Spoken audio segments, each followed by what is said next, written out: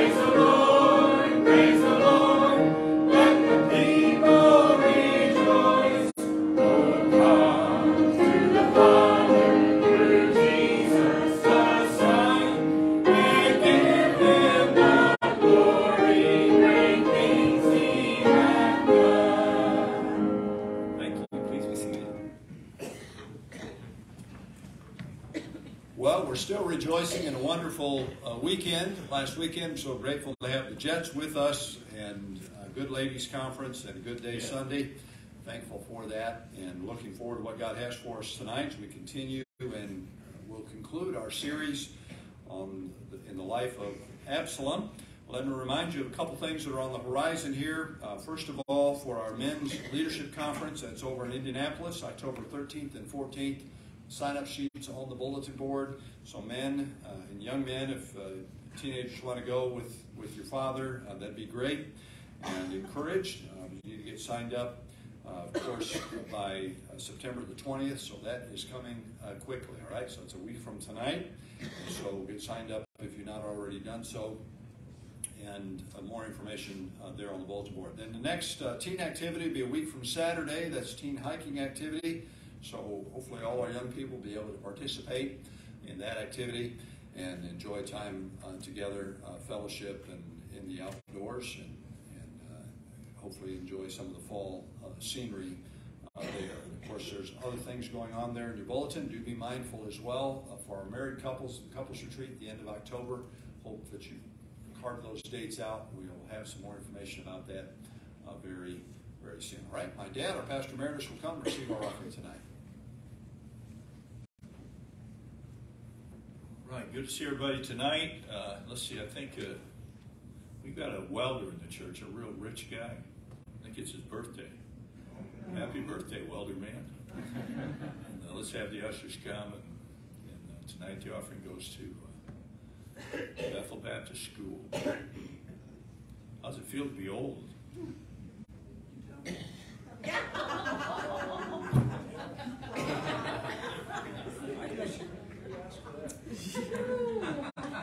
I take back the happy birthday. Just birthday. All right.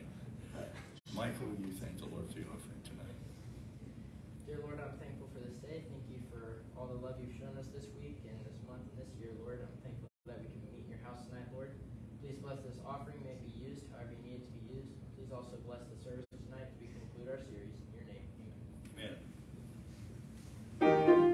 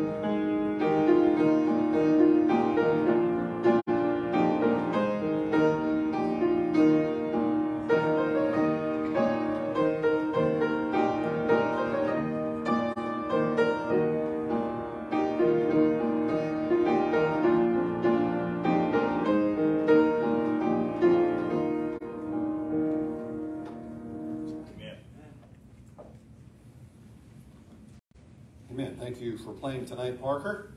All right, we're on to 2 Samuel chapter 18. 2 Samuel chapter 18.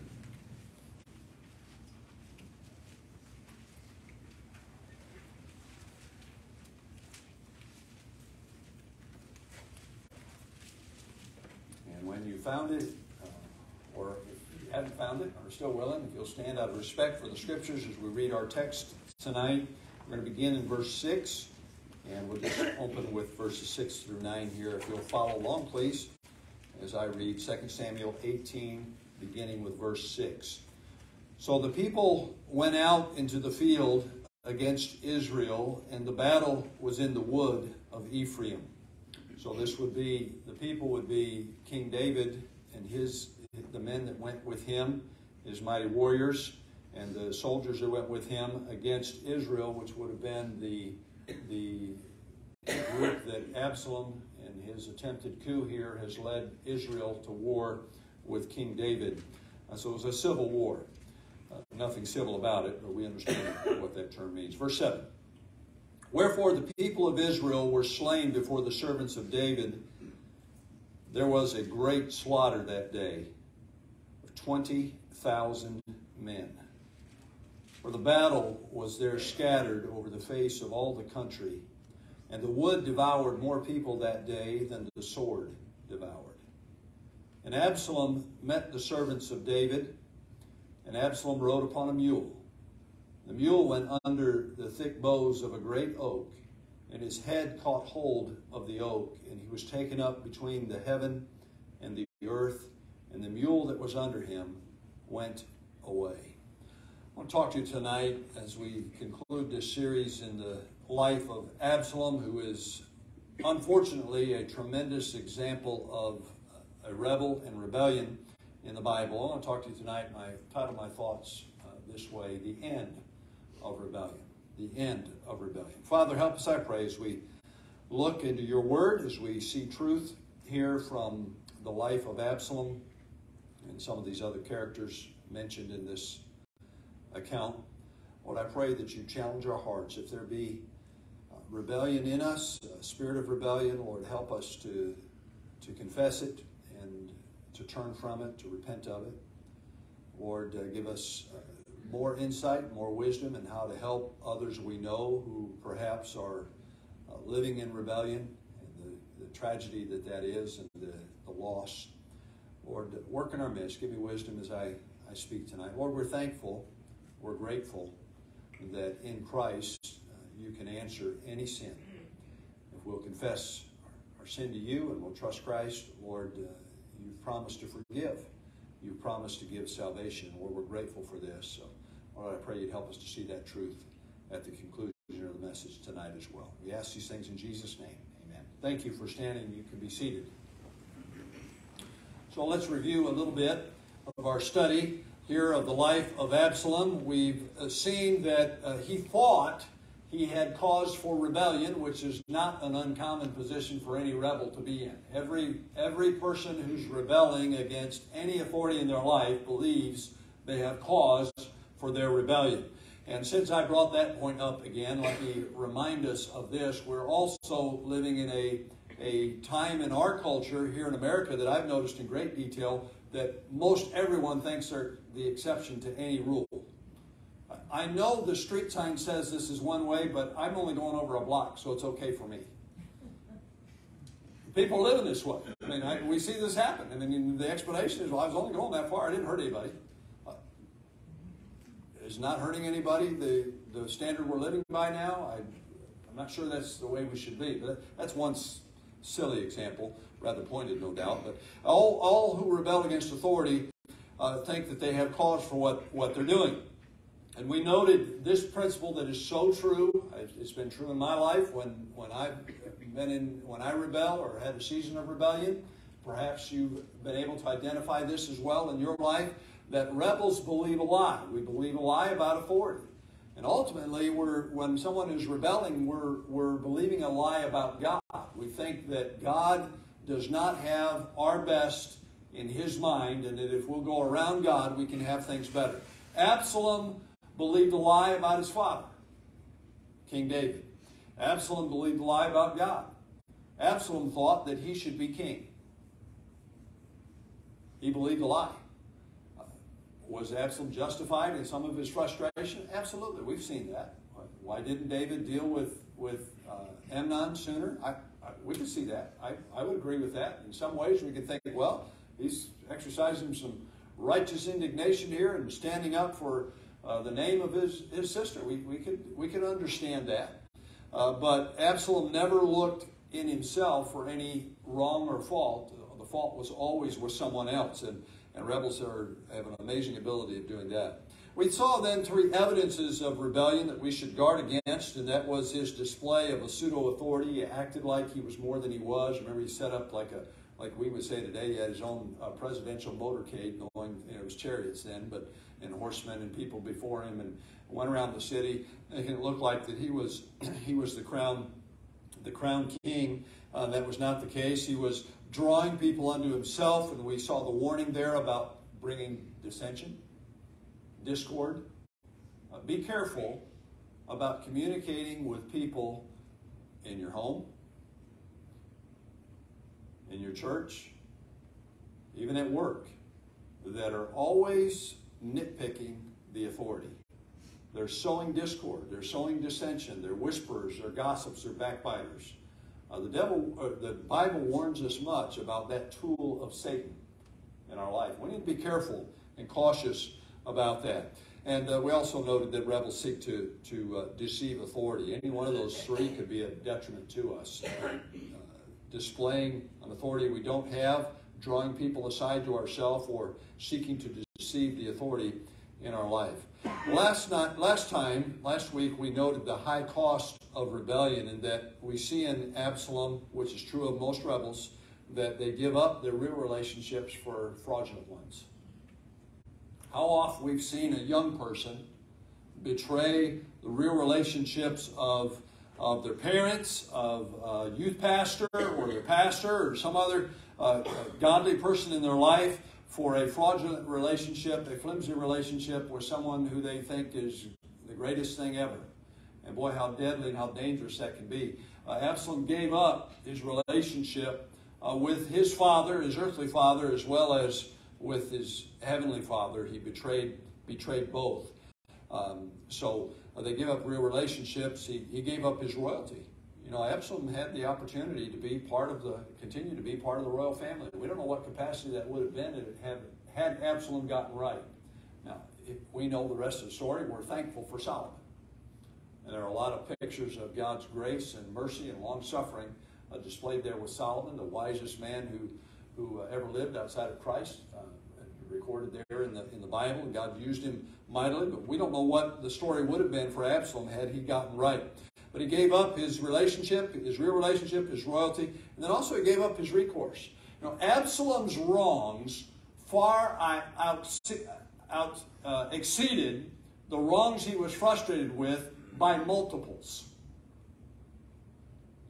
Absalom's crimes were more gruesome and ugly than the ones he was frustrated with to justify his own rebellion. So he gave up so much in order to rebel. Tonight I want us to see the end of rebellion. When we rebel against God, we have two possible results. Two possible results, right? One is confession and repentance. And that's the result we should all choose. That's right. Confession, agree with God about our rebellion, and repent of our rebellion and turn away from it. Return to a right relationship with God. That's one possible end of rebellion. And I hope that all of us can see in our life where there have been times when we have ended our rebellion by confessing our sin to God and repenting of our sin and turning back to the Lord. If you're saved tonight, you ended that rebellion against God. That's right. You were rebelling against God's way, and you came to faith in Christ. You understood you were a sinner. You confessed your sin to God and trusted Christ as your Savior. You ended that rebellion against God, thinking you can be saved some other way, or you didn't need to trust Christ, but you ended that and you trusted Christ. That's the right end to rebellion. The wrong end to rebellion would be to continue in rebellion against God, against His Word, His will, His way. By the way, His will and way are always subservient to His Word.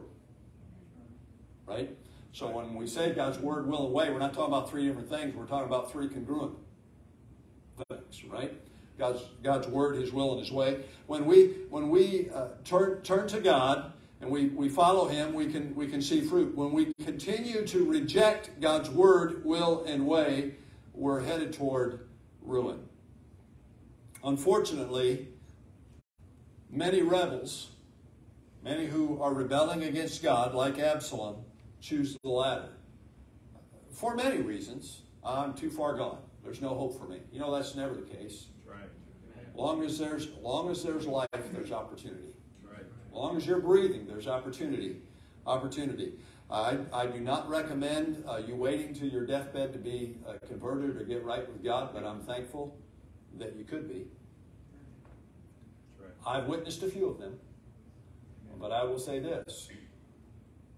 They've only been a few of many.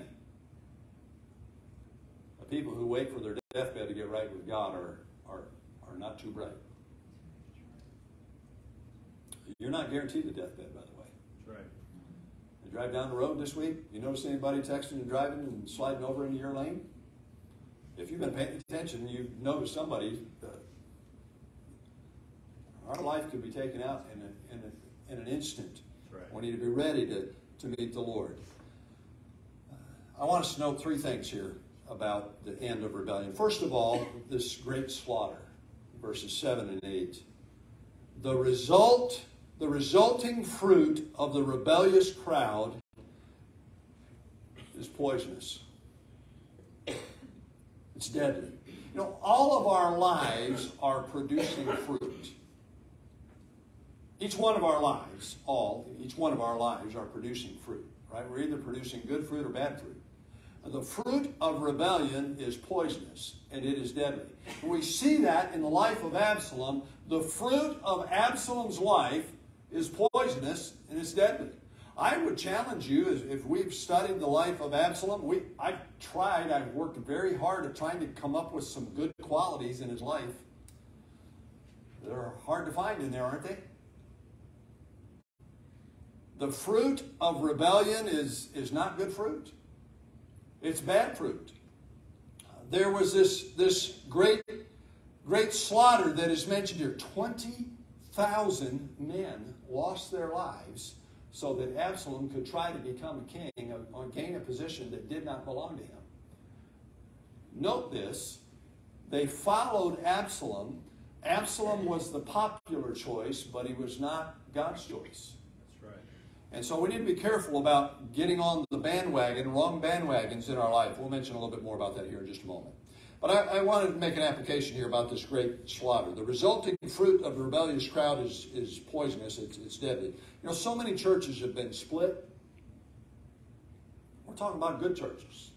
We're talking about people who had a passion for God, who had a passion to see people saved, added to the family of God and growing the kingdom of God, trying to serve God faithfully. So many churches have been split, they've been weakened, and some have even been eliminated by the dissentious tongue of the envious. And that's exactly what Absalom was. He divided the kingdom. He was envious of his father. He was envious of so many things. He drew people to himself. He set up this coup to run his dad out of town, and it seemed like Absalom was winning. It seemed like, oh, this is the guy we need to get behind. I mean, Absalom's the next king. That's obvious. David's gone. I mean, he fled. We might as well get behind Absalom. I remember in our last message, we read that portion there. They went in their simplicity. What is going on here? They weren't thinking. I would say this about someone who's simplistic.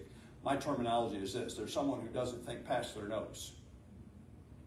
Right? You're not thinking a step or two ahead. You know, it's wise to be thinking a few steps down the road, at least. Right? And so they were following him. The number here of those, look, all 20,000 of these that died a premature death. That's right. We read it in its history. Yeah, that's the way it is. They did not have to die here. That's right. They were following a rebel and they died. You say, do you think all of them were on Israel's side? I doubt it. There are probably some on David's side too. When we cause dissension, when we rebel against God, it is deadly, and sometimes there are casualties. In war they call it collateral damage. Innocent people who lose their lives just trying to live their lives and be faithful to God. When we rebel, it doesn't just impact us. That's the point. 20,000 men. Who's responsible for that? Absalom. That's right. When you rebel against God, you're responsible for the consequences. And since I brought that up, get out of the blame game. Amen. Get out of the blame game. It's a no-win situation. All of us have been done wrong. Until you get away from the blame game, you're not going to see success or victory over over areas you've been done wrong. Amen. Yeah, so I can't tell you the number of people, good people. I'm talking about good people. Like frustrated about something that happened 15 years ago. I'm going, Dude, it's over. Let it go. God's still good. He's still on the throne. He loves you, doesn't he? Yes. Then let's serve God. Well, this brother did that. He's not here. If he is, get right with him. She said this. Go talk to her about it. Talk to God about it. Amen. Build a bridge. Get over it. I'm serious about this. We got people who refuse to serve God because they were done wrong by someone a decade ago. When you think about how silly that is, you're not going to serve the King of Kings because someone who claimed to be a child of the King did you wrong? Wrap your brain about how inconsistent that logic is. God has never done you wrong. Amen. He never will. He's faithful. The number of those who died of premature death, all because of this rebellious infighting. Proverbs 13:20 says this, He that walketh with wise men shall be wise, but a companion of fools shall be destroyed. Absalom's companions were destroyed. That's right. 20,000. Our friends, our acquaintances, and the direction we're heading, they do matter. By the way, again, I brought that up, so also let me say this. The direction we're heading matters, and the direction of other people matters. That's right. Amen. Sometimes you see enough red flags and you go, whoa, we're going to rein things in here. Hey, parents, see some red flags with some of your kids, you need to rein them in. Amen. Or we've become experts at saying, yeah, we see red flags in everybody else's kids. We got red flags in our own kids. You need to rein your own in. And we need to, the younger they are, the more restriction and parameter and authority you've exercised there to hold them in those guardrails to keep them from getting off track in life. Rules are guardrails on the road of life to keep us from getting off track. Establish good guidelines in your home. Absalom may have been the populace, but he certainly wasn't a man who was pursuing God. We need to be following and acquainting ourselves with people who have a passion for God. Those are the kind of people you want to be close to. Make sure your friendships are drawing you closer to God and not deterring your walk with Him. Make sure your acquaintances are helping draw you closer to God and not being a conflict or causing a difficulty in your relationship with God. Look, we need to win the lost. We need to reach the lost. We need to encourage people to get right with God. But we can do so without buddying or palling with them. Right? Make sure you know what your purpose is. Make sure your friendships are drawing you closer to God, not deterring your walk with Him. The second thing I want us to consider is this gruesome stabbing. Notice when we pick it up verse 9, we'll read down through 15. This is some kind of something here. Absalom met the servant, some kind of something. I don't know what that means, but it's something. All right. Absalom rode upon a mule, and the mule went under a thick boughs of a great oak, and his head caught hold of the oak, and he was taken up between the heaven and the earth, and the mule that was under him went away. And a certain man saw it. He told Joab and said, Behold, I saw Absalom hanged in an oak. Joab said unto the man that told him, Behold, thou sawest him, why didst thou not smite him there to the ground? I would have given thee 10 shekels of silver and a girdle. And the man said unto Joab, by the way, girdle there means a suit of clothes, all right? Verse 12. And the man helps us to understand this thing, right? Some of these boys are going, why would a man want a girdle? Yeah, you shouldn't. Okay, all right. We have to say that these days too, don't we? Okay. Sorry. Back to our regularly scheduled scripture reading here. Verse 12. And the man said unto Joab, Though I should receive 1,000 shekels of silver in mine hand, yet would I not put forth mine hand against the king's son. For in our hearing the king charged thee and Abishai and Ittai, saying, Beware that none touch the young man Absalom. Of course, we know earlier in the passage, David had said, Deal kindly with my son, with Absalom. All right. Verse 13. Otherwise, I should have wrought falsehood against mine own life, for there is no matter hid from the king, and thou thyself wouldst have set thyself against me. So, Joab, you wouldn't have stood up for me if I'd done that. And then we read verse 14. Then said Joab, I may not tarry thus with thee. And he took 3 darts in his hand and thrust them through the heart of Absalom while he was yet alive in the midst of the oak. And 10 young men that bare Absalom's armor compassed about and smote Absalom and slew him. A gruesome stabbing. What I gather from this text is not only we see that Absalom's hung in this tree, we'll talk about that in a moment, but that Absalom died a very slow, a very fearful, and a very painful death. So how did you get that out of that passage? Well, let me try to give you some evidence for my claims. First of all, the thing we see about this is that he was snared in a tree by his head. We would rightly assume that his long hair had something to do with this. Right? Now, whether or not he got hung up around his neck, we would assume that if he had been hung up by his neck in an oak tree, he would have been able to get himself loose. He was a younger man, strong man. There was no blemish found in him, remember, but he was known for his long hair. He gloried in his hair. He really thought he was all that, his long hair. The Bible, by the way, still condemns long hair on men. That's right. Nature does as well. It's unnatural. 1 Corinthians 11:14. Does not even nature itself teach you that if a man have long hair, it is a shame unto him? The Holy Spirit, with the pen of the Apostle Paul, is saying there, look, nature even tells you this, right? Shame for a man to have long hair. And so we rightly assume that his hair had something to do with him getting hung up in this tree. I think another application that we should not fail to make here is it's wise to point out the danger of having a big head. I'm not talking about the size of the head that God gave you. I'm talking about the ballooned head. Absalom, all of us would agree, was full of himself. That's right. The Bible says in Proverbs 29:23, a man's pride shall bring him low. Absalom's pride sure brought him low.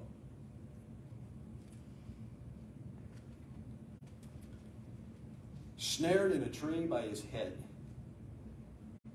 This is the guy who just a few verses earlier in the Bible has set up this chariot and all these men that ran before him, and he's taken over the kingdom. He's violated 10 of his father's concubines in a public fashion. He's set himself up as if he is the man. He's the popular guy. All of Israel's with Absalom. David has fled the place. I mean, Absalom's head's just swelling and swelling and swelling. Ahithophel, David's favorite counselor, the one who, when he spoke, it was as if God spoke, was on Absalom's team. I mean, Absalom just thought, I got it all together. I've got the world by the tail. Gets hung up in an oak tree by his head. You realize how easy it would be for God to take any one of us out? But I see here not only that he was snared in this tree and this gruesome stabbing we see, he was stabbed, I want us to think about this, by a skilled warrior. You ever read this and go, no. Joab knew how to fight, didn't he? Everybody know enough of the history here of Israel to understand. Joab was a mighty warrior, right? He knew how to fight. He knew how to conduct war. Joab knew how to kill someone.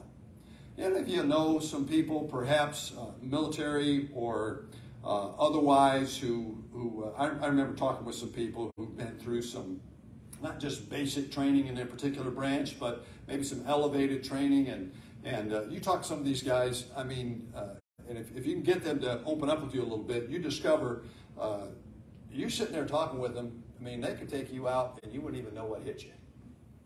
Boom! They've been trained to war, to battle.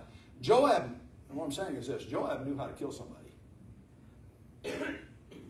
with one stab. Why did he take 3?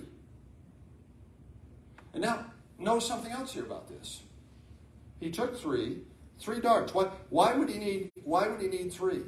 The word translated heart here, by the way, in our Bible, of course, it would originally have been in Hebrew, indicates the middle of something.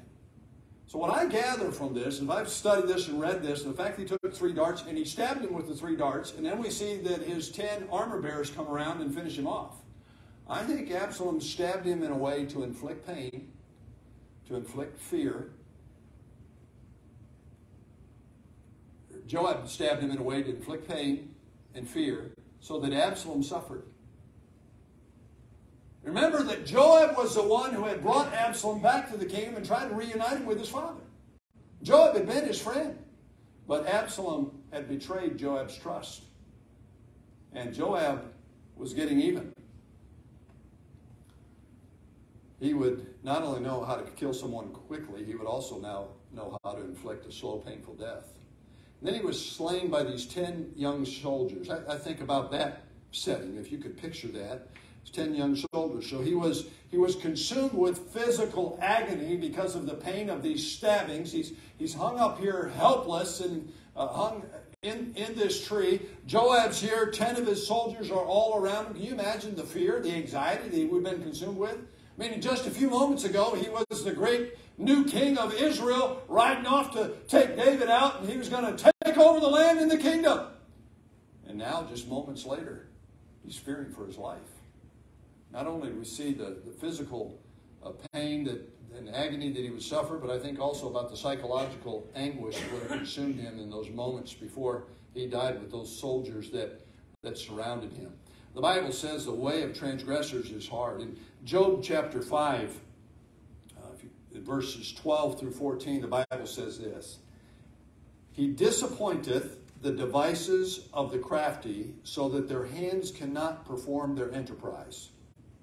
Now what happened with Absalom? Verse 13 says, He taketh the wise in their own craftiness, and the counsel of the froward is carried headlong. They meet with darkness in the daytime, and grope in the noonday as in the night. Absalom lost everything. This was a gruesome stabbing. There had been this great slaughter. But lastly tonight, I want us to consider, if you look down at verse 33 of our text, a grievous sadness. Verse 33. Of course, Absalom was killed, and the messengers have come and told King David about it. In verse 33, and the king, of course David, was much moved. He went up to the chamber over the gate and wept. And as he went, thus he said, O my son Absalom, my son Absalom, would God I had died for thee, O Absalom, my son. And then down into chapter 19. And it was told Joab, Behold, the king weepeth and mourneth for Absalom. And the victory that day was turned into mourning unto all the people, for the people heard say that day how the king was grieved for his son. A grievous sadness. Two thoughts here about this. First of all, we see David's compassion for his lost son. You know, the Bible says in Proverbs 10 and verse 7, the memory of the just is blessed, but the name of the wicked shall rot. Now, I'm thankful to have known some godly people in my life who are with the Lord. And their memory is blessed to me. I've thought about some this week. And in fact, I've communicated with some other people about some people that we know, we both knew, and now they're with the Lord. The memory of the just is blessed. But I tell you what, it's not so about the wicked. We've spent 5 messages studying the life of Absalom. And again, it's rottenness, isn't it? We can learn from it. He's given for an example to us to warn us against being rebellious against God. We can learn from it. But there's nothing good about his life. The name of the wicked shall rot. David's compassion for his lost son. It's heart-rending and heartbreaking to see someone go the way of rebellion. Because we know there's consequence to follow. There's always consequence to follow. But that leads me to my second point here about this grievous sadness, and that is Christ's compassion for the lost today. We see David's compassion for his son. He knew, look, David understood that Absalom was going to die. He tried to find a different way, but he knew that was going to happen. Right? In order for the kingdom to go back to the way it should be, Absalom was either going to have to get right with God and with David, or he was going to be eliminated. Right? The same thing had happened with King Saul. He had left that in God's hands. Right? He understood that. He grieved for Saul. This was a sadness. It was a sadness for his son. He wasn't happy that his son was gone, but he understood the consequence of Absalom's rebellion. Christ has great compassion for you and for me today. Romans 5:8, the Bible says, "But God commendeth his love toward us, in that while we were yet sinners, Christ died for us." You know, Christ didn't need to go to the cross for himself. He's God. Why would Christ go to the cross and suffer and die? Because of his compassion. Are you listening? For rebellious people such as you and I. That's right. His compassion. David had a compassion. David's a type or a picture of Christ in this story here. He had a compassion for his rebellious son, even though his rebellious son was completely against him. Look, Christ loves you. Christ loves me. He has compassion for you and I, even though we are rebellious against him. But God commendeth his love toward us, and that while we were yet sinners, Christ died for us. Look, part of being a sinner is rebelling against God. He loves us so much. He went to the cross and died for us.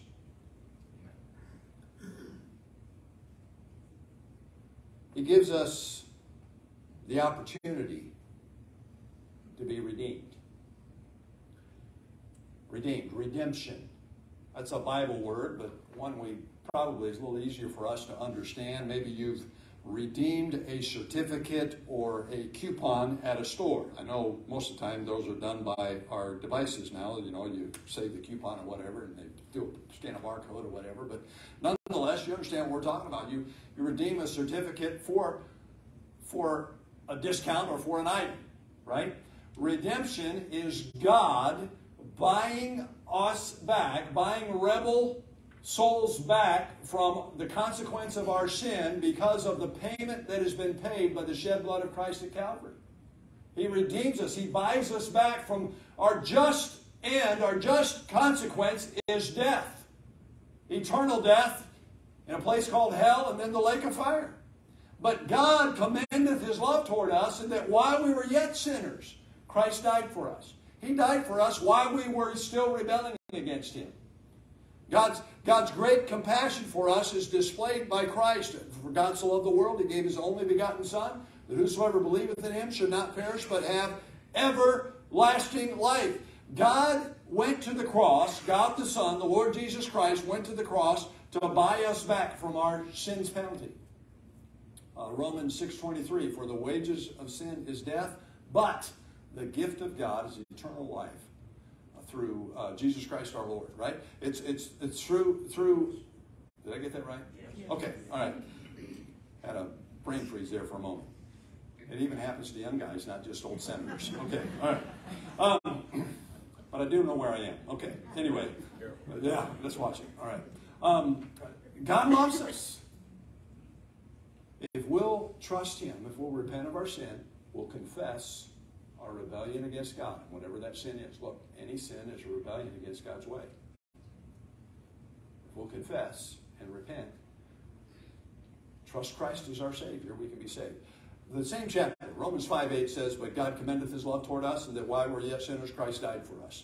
Same chapter, first verse, the Bible says this, "Therefore, being justified by faith, we have peace with God through our Lord Jesus Christ." Right? Let's break that verse down a little bit. Therefore, being justified by faith, we have peace with God through our Lord Jesus Christ. Right? So it's important that we understand the object of the faith in that verse. Therefore, being justified by faith, it's not just any faith. I have faith that this platform is going to hold me up as I'm standing on it. My faith in this platform is not going to justify me with God. You have faith in the chair you're sitting in because you're resting in that chair. Your faith in that chair is not the faith that's being talked about in Romans 5 and verse 1, is it? No, therefore being justified by faith, we have peace with God through our Lord Jesus Christ. You see, the verse tells us the key. The key is the object of the faith, and it is our Lord Jesus Christ. We can be justified, we can be set free from our sin penalty, from our rebellion against God, if we'll confess our sin and we'll trust Jesus Christ as our Savior. Therefore, being justified by faith, we have peace with God through our Lord Jesus Christ. So we can say it like this. We're saved, we're justified, we're set free from our sin because of our faith in what Christ has done for us. Right. We've taken Christ as our Savior. Jesus said, I am the way, the truth, and the life. No man cometh unto the Father but by me. There's a lot of, I will call them religions, denominations, a lot of people teaching and preaching things that don't line up with the Bible. And that certainly is unfortunate.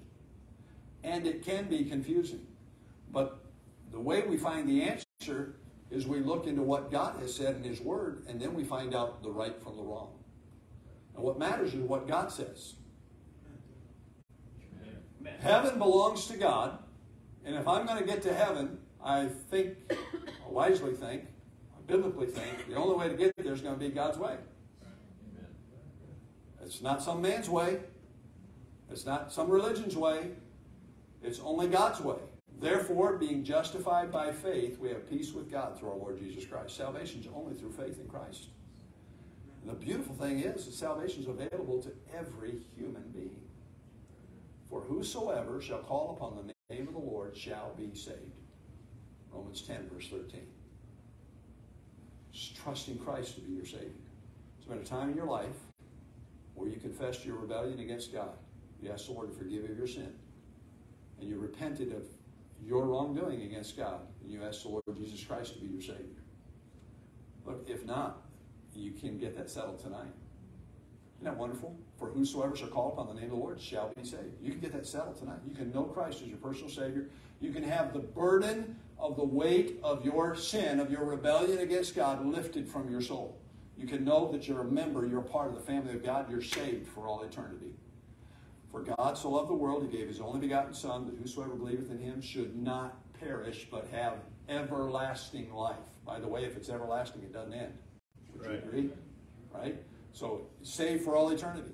You can have your sin forgiven. You can know Christ as your Savior. You can know that you belong to the family of God. And then as a believer, as someone who has trusted Christ as your Savior, has the Lord identified a spirit of rebellion in you? Or perhaps a sin in your life? It really isn't all sin, a form of rebellion. Wouldn't you agree with me that Adam and Eve rebelled against God in the Garden of Eden? What'd they do? They took a bite of some fruit. Well, that's not a big deal, Pastor. It's a pretty big deal.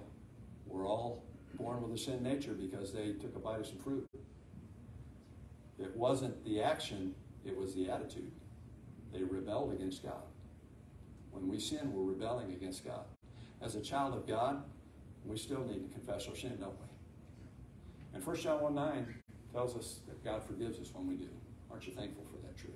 If we confess our sin, He is faithful and just to forgive us our sin and cleanse us from all unrighteousness. So what is the end of rebellion? There's two options. Confess and repent. That's the right way to deal with our rebellion. Or continue and be ruined. You say, Pastor, are you saying I'm going to get hung in a tree and someone's going to stab me 3 times if I continue my rebellion? No, but Absalom's given for an example to us of the fact that the way of a transgressor is hard. Let's choose the right way. James 1:15 declares, then when lust hath conceived, it bringeth forth sin, and sin when it is finished bringeth forth death. The end of sin is death. So if the Lord has identified some form of rebellion in you tonight, would you confess and repent of it? Let's have heads bowed and eyes closed this evening.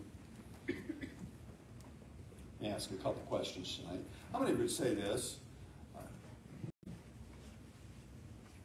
Pastor, it's between me and the Lord, but the Lord has identified some things in my life, and through this series here with Absalom, this has been a help to me to root out some form of rebellion in my life, or maybe it's blatant rebellion. And I've been helped, and seeing the pictures here that in the life of Absalom has helped me see that I need to keep short accounts with God. If that's you here tonight, you say, the Lord has used this series to be a help to me in some areas of my life, whether it's attitude or action in my life. Is that you? Would you slip your hand up and say, the Lord used this series as help? Wonderful. Isn't that wonderful? God's used this in my life, by the way. Thank you. You can take your hands down. I'll tell you what, if you're still wrestling with something that God has dealt with you about, can I just encourage you to get that right with God right now? a moment, Parker's going to play a hymn of invitation, and you have an opportunity to respond and come talk to God about it. I would encourage you to do that. You know, COVID kind of got us out of the habit of moving during invitation times, and I think we need to reestablish that good habit of humbling ourselves before the Lord at the altar. You can come and sit in one of these chairs or up front, or even kneel here at the altar and do business with the Lord. I would encourage you to do that. And how many of you here tonight, you say, Pastor, I'm not everything I should be, but I'm thankful that I know this. I do recall that time in my life where I was under conviction of my sin. I realized that I was lost, that I needed Christ to be my Savior.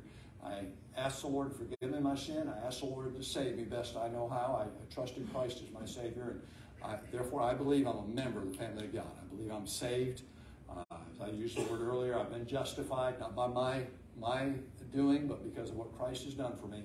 I believe I know Christ is my Savior. I know I'm saved. If that's you, would you hold your hand up high? I know I'm saved. Isn't it wonderful to know that? Praise the Lord. Let me take them down. Many hands were up. Perhaps you raised your hand and shouldn't have, or you were not able to raise your hand, and you're concerned about whether or not you're saved. Now, I want you to know you're among friends here tonight. We're here to be a help.